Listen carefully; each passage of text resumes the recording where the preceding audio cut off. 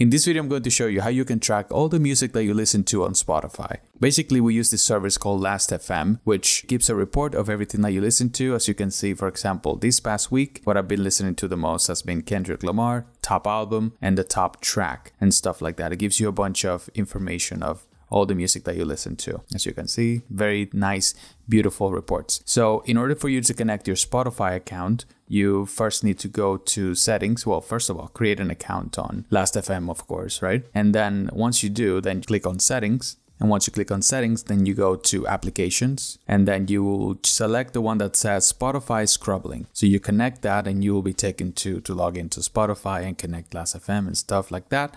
Mine connected right away because I've done it before, and I'm pretty sure it's all cached and stuff. You will have to log into Spotify and authorize Last.fm to get information from your account. So yeah, so once you do connect your Spotify account, then everything that you listen to on Spotify will be tracked right here. As you can see, the last song that I was listening to was 8 minutes ago. And if I go and play something on Spotify, for example, this song that I like very much is like a whatever.